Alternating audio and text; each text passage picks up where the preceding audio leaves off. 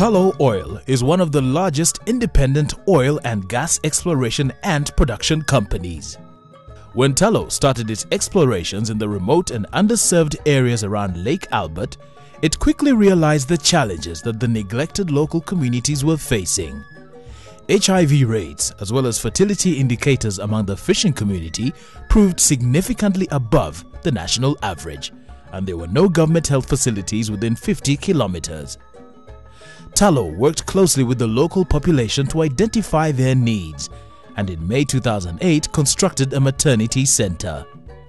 Its services were quickly expanded to HIV treatment and vital outpatient services like family planning and voluntary counseling and testing for HIV/AIDS, tuberculosis and malaria, including preventative treatment for pregnant mothers.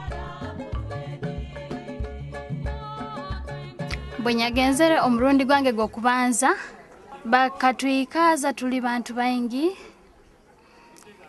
batukansolinga habya HIV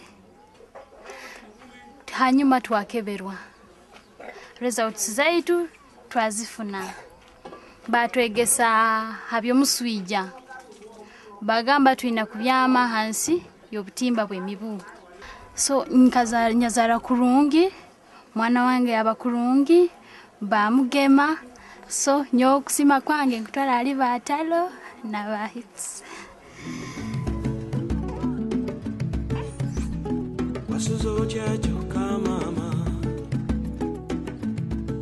HIPS supported the Tullow Health Center to become accredited by the Ministry of Health. This accreditation creates a partnership between the health center and the district health team and allows for the health center to receive free antiretroviral drugs. The Tullow and HIPS partnership builds the capacity of local staff and supports the implementation of the peer education program, which continues to be at the core of its outreach efforts.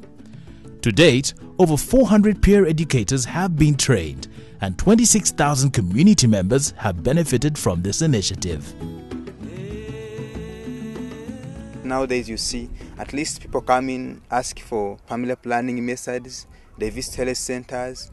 That one is an improvement and it's an achievement to us as peer educators because it's a thing which never used to happen. People used to say that family planning means killing family. From the very beginning, Tullow was determined to build a solid partnership with the local government. From conception, the health center was to be handed over to Hoima district for management in order to ensure sustainability of services.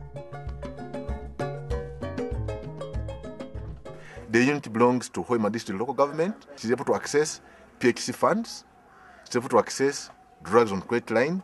So it is able to access everything. So it is our facility. Now we are able to run it ourselves.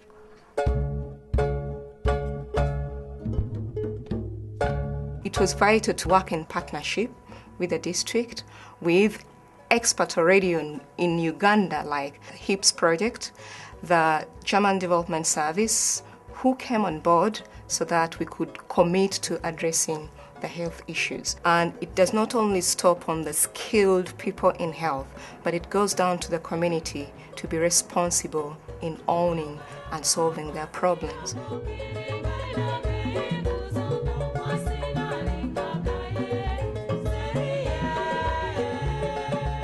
We have done a very great job, and when we continue like this, with time to come, we are going to change our community completely.